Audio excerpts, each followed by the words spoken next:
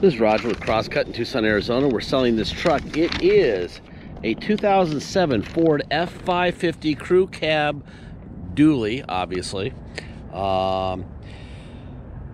It's got 151,050 actual miles. It's a 6-liter turbo diesel 4-wheel drive Lariat. It was a trade-in to Friendly Ford in Las Vegas that we purchased from them.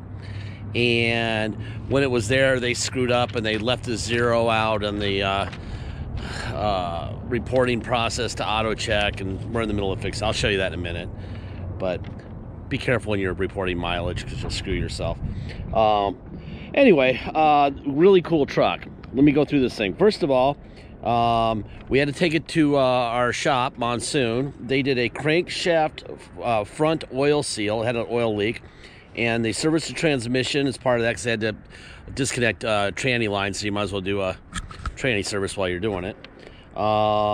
They serviced the differentials, and then we sent it to the detail. Now, what we know about this truck. First of all, we know that the driver door has been painted. I don't know if you can see it or not, but it's not terrible, but it's not great. Okay, we know that. If you look at it like that, you can tell. But the lines look great, but we do know that it's been painted on that door. I'm gonna walk around this thing. My job in these videos isn't to tell you how great it is. It's really to point out what's wrong. Someone thought it'd be a good idea to paint the grill. Fortunately, these things are really cheap. If you want to go back to a chrome one, you can get it an aftermarket for, you know, 50 or 60 bucks. Then they snap in about 5 minutes, if you care. Really cool truck. It runs great. The next things that you need to know about this truck is that it doesn't have a cat, no catalytic converter, and see where the exhaust right there ends? To make it through emissions, it's got to come out the back of the truck. So if you're an Arizona buyer, you're going to be required to get emissions equipment, and that means that we have to get a cat for it and get that extension done. It's going to be about 550 bucks to do that. If you're an Arizona buyer, that's mandatory, and that will be added to the deal. If you're from out of state and you don't want us to do it, or if you want us to do it, let us know and we'll do it, and we'll add 550, okay? You don't have to. If you're from California, please know what you're doing. Don't be the California guy who buys it, gets it there, and says, I can't get it through emissions. Don't be that guy, please.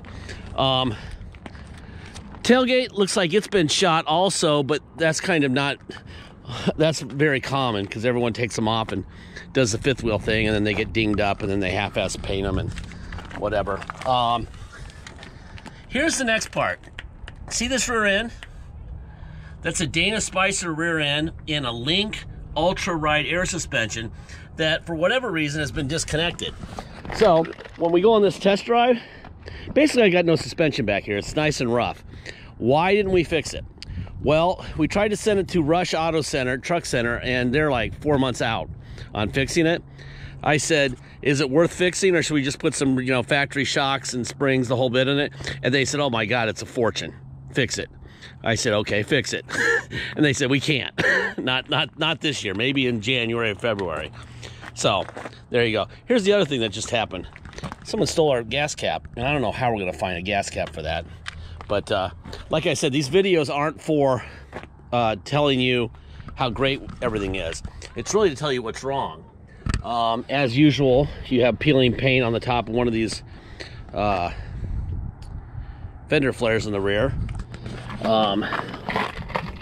There's your Link suspension. This stuff is expensive. That rear end Dana Spicer, just the housing without any guts, is $7,600, which I have links for. I can show you what I'm talking about. Let me get this thing started real quick here.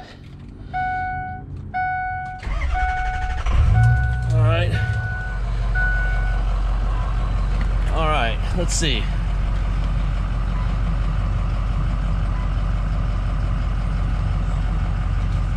All right, first thing I want to show you is the invoice for the repairs, dated 11/9 is when they got it done.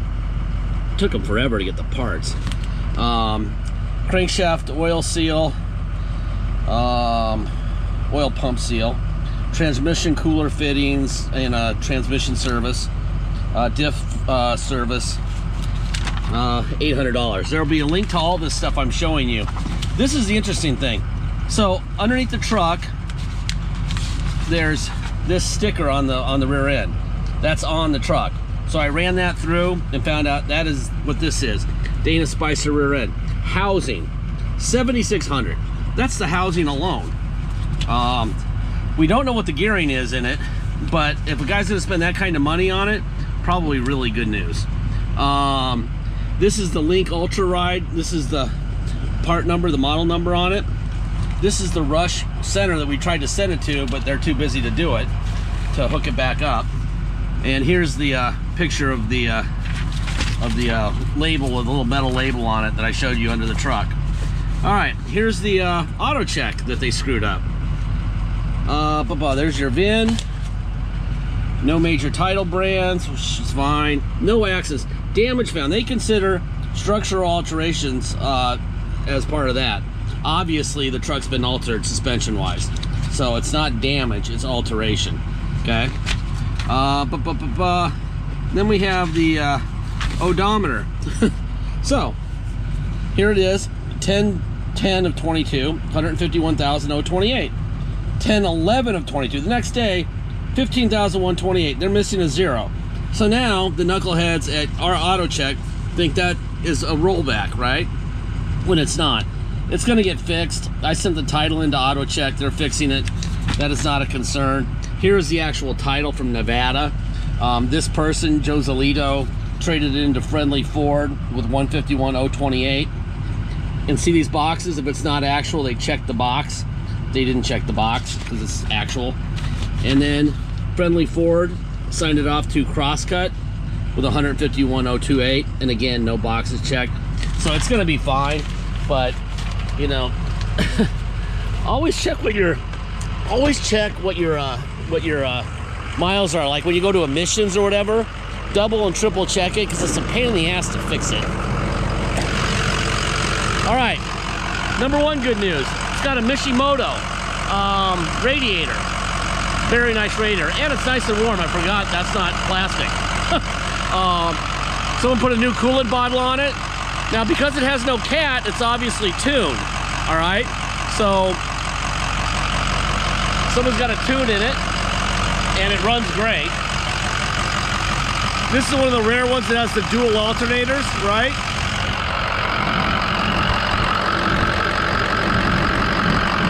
See the EGR valve? Aftermarket, that's kind of cool too. Almost 0 blow by. Just so you know, you got a Ford stamp here, so you got the original hood, you got the original fender, there's the Ford stamp there. Should be another one over here. Ford stamp there. Ford stamp here on the core support. So all the front end parts are original. That obviously matters because that would tell you that they haven't wrecked it in the front end, right? Something happened to that driver door, but the driver door is nothing compared to the front, right? Forward, back, up. Oh, we gotta go down first, huh? Down, up, rear tilt up, rear tilt down, front up, front down. Oh, those are seat plastics and stuff. You take the back seat out. There's your, oh crap, I got the locks on. All right. I'll just do it for the driver door. Yep, got the locks on. All right.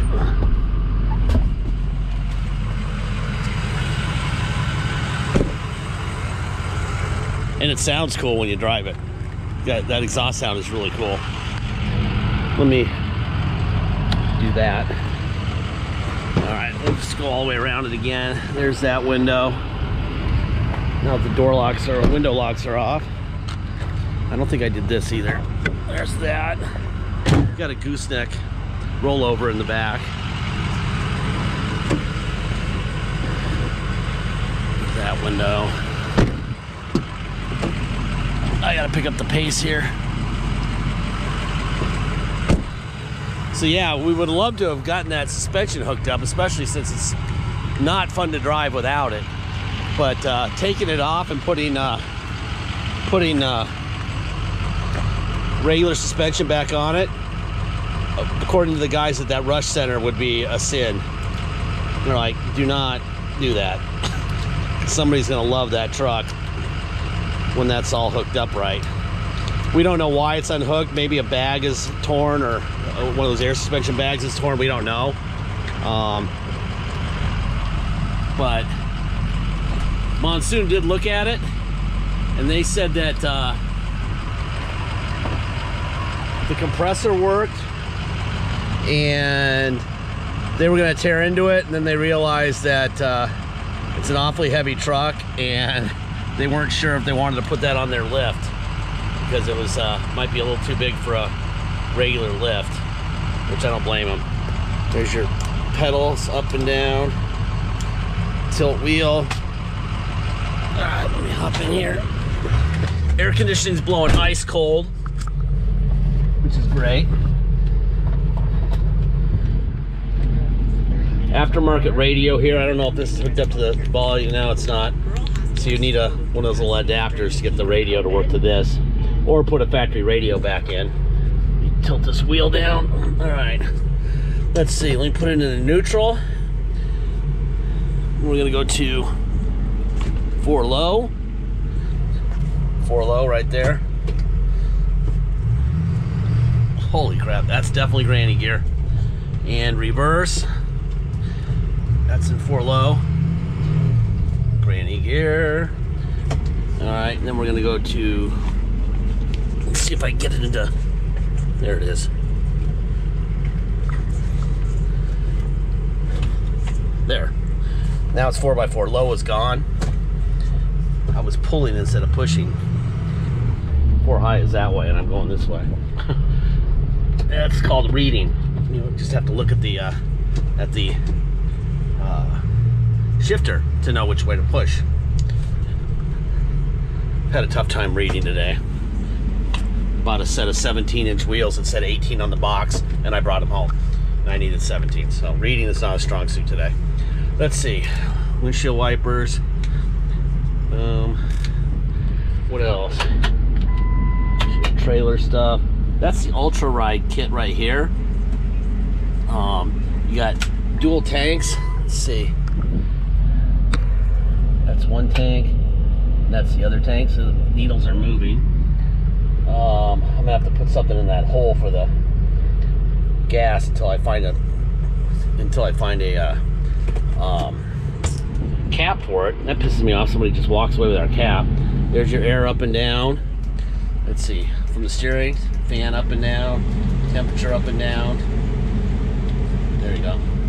All right, let's see. That's tow haul right here. Boom. All right, let's go for a ride. Like I said, basically we're driving on zero suspension in a what is it, 1.5-ton truck. So if you're gonna drive this home, bring a mouthpiece. If you're gonna buy it from out of state, for sure, I would just have it shipped, or call your chiropractor. Like I said, our ads are very honest. We don't BS anybody ever. I really wanted to put this, just go back to factory, but that guy made me feel really guilty. Like, God, it costs like $1,000 to go back to factory, and then I can, you know, drive it and not have my teeth fall out. He's like, don't do that, is what he said. So you'll never get your money back, and you're gonna regret it forever, so don't do that. Like, okay. Well, I won't regret it, but the next guy might regret it, not ever having it, so. All right, let's see. If you come to Tucson to drive it home, you're gonna pay the following. You're gonna pay your state tax rate plus our city tax of 2.7% and a $250 dock fee. If you pay by wire and ship out of state, all you're gonna pay is agreed upon price, and that's it. No tax, no dock, no fee, no dock fee, nothing. Once we receive that payment by wire, we'll fill out the title with your name, your company's name and address.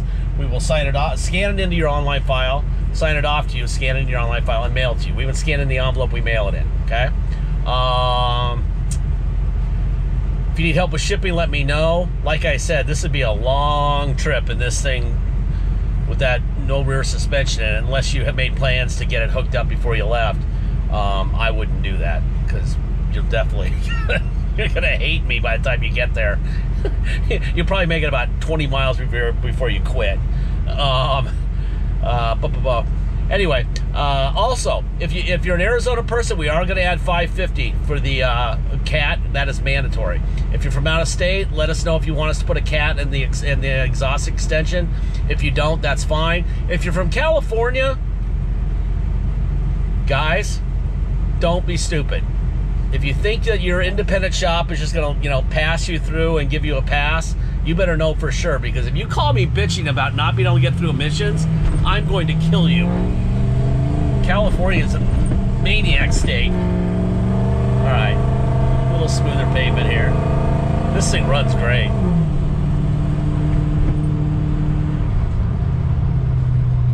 All right, well, that guy's going about 30, which doesn't help, so let's pass him.